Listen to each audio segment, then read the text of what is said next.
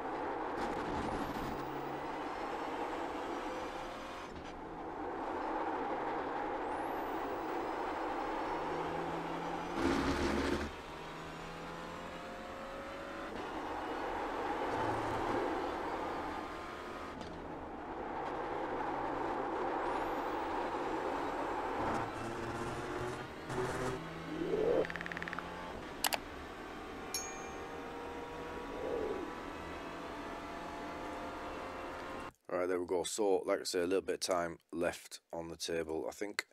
So, we'll run it back, as this is going to be important. So, we'll go chopper cam, in terms of the line. Let's drop it down, actually. So, you'll have to bear with me with this. It's my first time doing one of these.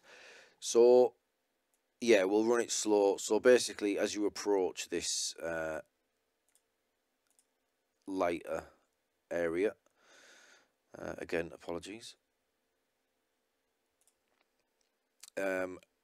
Basically, as the green starts to disappear, this is where I start to apply the brake. Just about there. You want to be as far over as you dare, really, to the left-hand side. You can see there's a little bit left on the table for me there. Didn't want to risk it too much. You can see the brakes coming on there, basically just as it drops away from the green drops away from the cockpit. And I'm trail braking in. You can see the brake trace over there, so I'm trail braking in quite heavily, actually. Didn't realise there was that much brakes on there. Doesn't feel like it is. Slowing the car down and then turning it in. Now, I do miss this apex a little bit. You can see the car starting to disagree with me a little bit at that point. Back end starting to go, but it doesn't go too badly. Yeah, and we get a reasonable exit, I think, as we go down there. So I'll look to try and get back onto the throttle somewhere around when these tyres disappear. The earlier the better. As soon as you can get on the throttle, the better. So you can hear it come on there.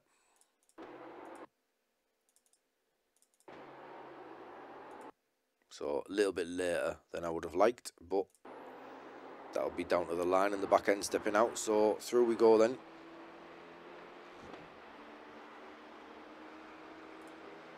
And then at this point I'm looking for these tyre marks, right? So if I'm brave, if the tyres are nice and warm, brakes are nice and warm, I'll brake right on top of them.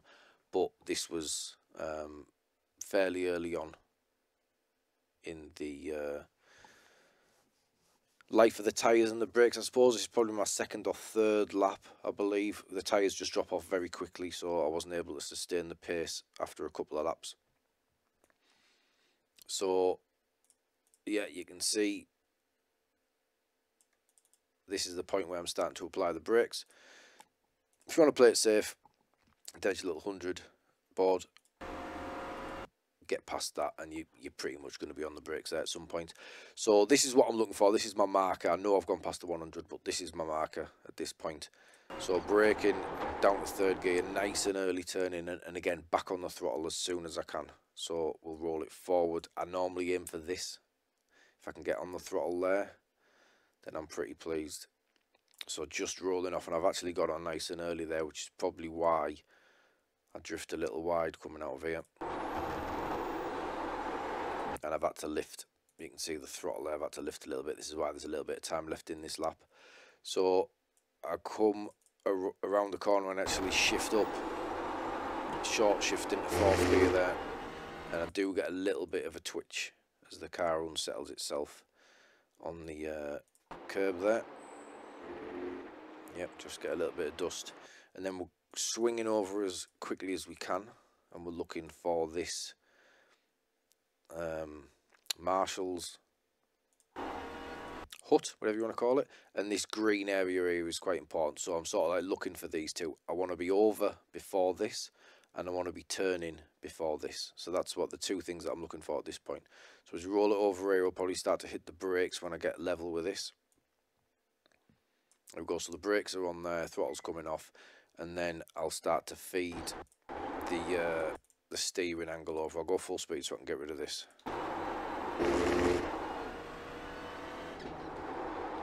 So start to feed the steering on at this point here. So at this point I'm looking for the start of this curb, and I want to be on the throttle by the time I get to it. Again, if I can get on nice and early, then we're laughing. So a little bit late there, still not on it, just about squeezing it there, so not too bad. Would have liked to been a little bit earlier. And then you pretty much know where your line's going to go as you come through. As this kind of lines up, as this wall lines up with the end of that barrier, it's kind of what I'm looking at this point. Once it clears it, once I start coming through there and I'm looking there, once this wall is past, or once the barrier's past the wall there, I start to throttle up. So a little bit hesitant, but again, probably because I had that twitch in the early stage, that little twitch as I come off here. Probably just enough to unsettle it, so this was a little bit unsettled again. Back end goes a little bit, and I'm a little bit late on the throttle there. But still pretty pleased with the way we come out, kept the speed up there, so up to fifth, try and straight line this as much as possible, and then this is obviously the most important corner on the track. So I tend to go between the 100 and the 50. I'm not sure if there's any other references here. So I've gone past, you can just, well, I can just see in my left screen, you can't. I go past the 100. And then, yeah, there's nothing really visual here, apart from get past the 100 and see how brave you feel. Again, trying to extend the track as far over as you can. There's a little bit left there for me, but playing it safe again. Now this one, it's difficult because if you turn in too early, the back end's going to go. But you do need to turn in early enough that you can get the power down nice and early. Ideally, you want to be on the power somewhere, somewhere here if you can. So just as that starts to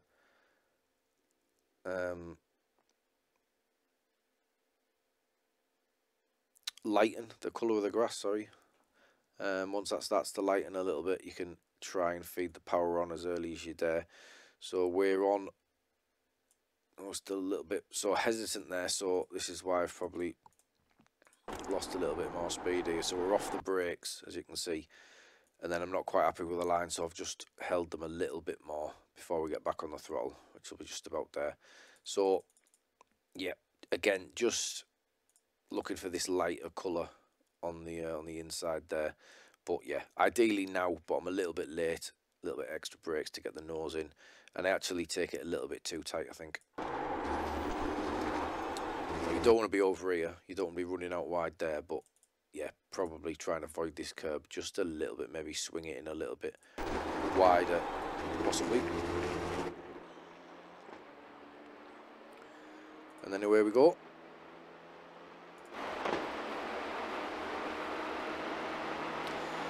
So at this point we're probably looking for the 100 board again.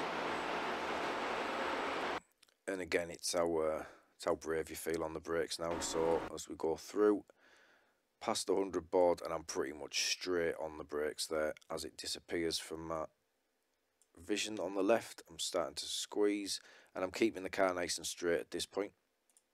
Don't want to asking too much of the tyres. Now it dips a little bit here, and it's a little bit banked as you turn in, so you can sort of use that to your advantage and go a little bit later than you would normally. So we'll go back on board. Down into second gear. You don't need first gear anywhere on this track, by the way. So down into second gear, nice and tight, holding the brakes all the way in.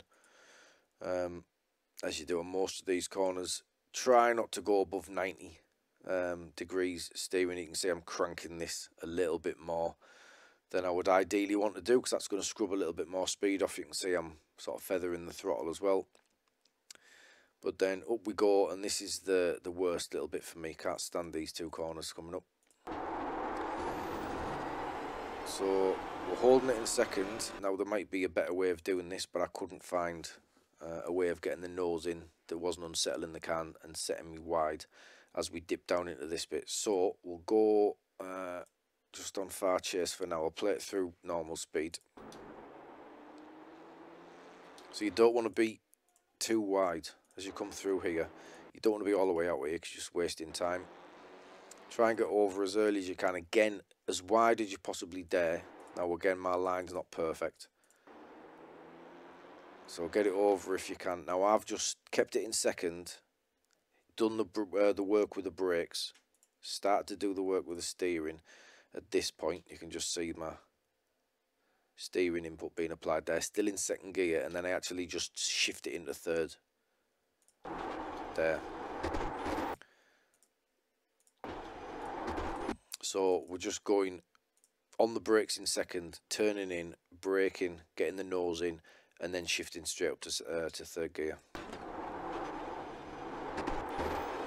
And back on the power, trying to not let it go too wide here for the off track. But yeah, just really difficult little sequences for me. Don't know if other people struggle with it, but I do struggle, and I always have in the early days with the Mazda. Would always struggle around here. This one as well, never quite sure where to get the brakes on or the line to take, but I'm pretty much aiming to sort of start the braking at this curb in here. So probably a little bit before, as it drops underneath the view from the cockpit. So yeah, roll it on. So the brakes are just starting to be applied now, and then obviously throttle off and I start to ease the steering on. Now I take a lot of that curb and a lot of this curb, and then pretty much as I start to touch that curb, I'll get back on the throttle. Obviously the car's quite unsettled. You got to be confident with this. You'll go wide if you don't get it right. You can see I've already come off the throttle there because I'm probably going to be drifting out wide. This is where most of my off tracks come from.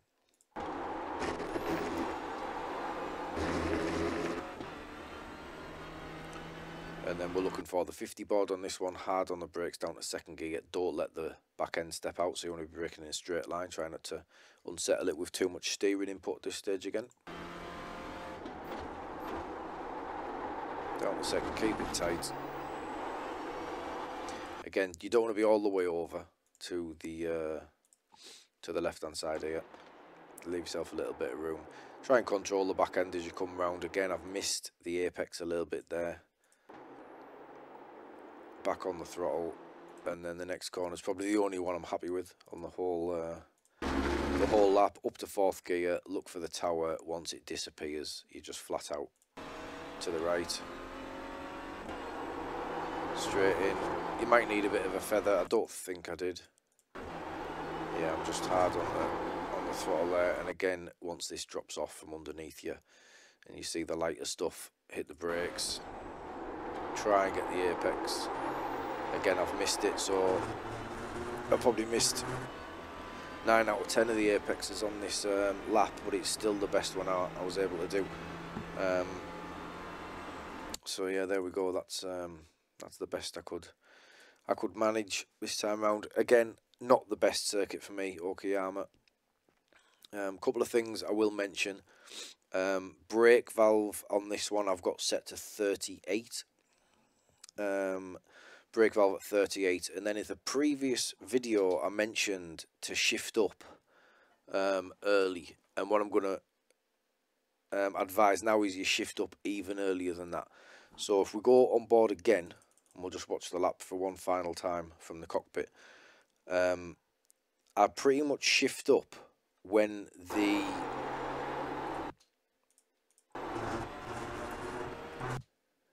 orange turns into red.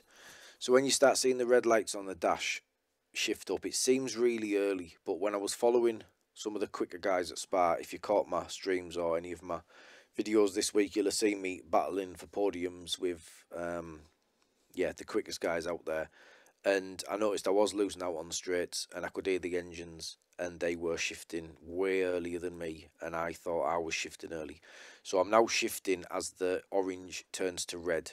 So before you dismiss it, give it a go, see if it improves your lap times. So keep an eye on it. So they're 5.3. I shifted up to that one. And then down hard on the brakes when you see the tyres, turn in, wait for the lighter stuff, back on the throttle, short shift if you need to stop yourself going wide, try and avoid that little kink. Braking at the hut, aim for the apex. Once the barrier appears or disappears, back on the throttle. Again, shifting up 5.2, 5.3, nice and straight through all this. Brake as late as you dare, past the 100. Slam it on, down to 3rd gear, don't go down to 2nd. Nice and tight, and again shift it up early. This is the one where you'll feel like you want to rev it out more because you're going up an hill, but just stick with it. 5.2, 5.3 just seems to be where the power is. And then through the hairpin one more time, past the 100 board, hard on the brakes, down to 2nd. Use that little bit of banking, squeeze it nice and gentle. Now do what you need to do here with the gearbox. I found a little short shift to 3rd, settled it down, little touch of the brakes to get the nose in on this bit. As easy as you can, back on the throttle. Looking for the 50 board on this one, nice and hard on the brakes again, down to 2nd gear, keep it tight, watch the back end from stepping out. Squeeze the power back on, stay to the right. Again, squeeze it as much as you can. Keep your eye on the outside curve, look for that tower, up to 4th, chuck it in, look for the light stuff, keep it in 4th gear, back on as early as you possibly can, watch the off track, and then look for your red light again, and up you go. That'll do you. So yeah, like I said, not perfect by any means. You can see all the problems I've had down there, loads of off tracks. Really not quick. I'm not sure how I would do over race distance, but yeah, my best lap there was I think it was lap 2 coming out, a 44.9 with a 44.5 optimum. So let me know in the comments what you did. Let me know how quick you can go, how much quicker than me you were able to go. Like I say, it's the first little track guide I've ever done. If you want to see anything else, if you want me to go through anything differently, different camera angles, just let me know. Like I say, it's something new that I'm doing. But if I can help some of you get a little bit quicker in a car that I'm quite comfortable in, then I'll do what I can for you. So yeah, cheers guys. Right, there we go. Not perfect by any stretch, but it was the best I was able to do. Hopefully I can help some of you go a little bit quicker and be a little bit more competitive. Like I said there, if there's anything else you want to see in these track guides, whether it's camera angles, or something that I'm just missing that you feel is going to help you, something that you would like to know, just give me a shout and I'll try and cover it in the next one. If you like the video, do us a huge favour, hit that like button before you go. If you're not yet subscribing to the channel, and obviously you like this sort of content, please consider clicking that button down there, and we'll see you next week. Cheers.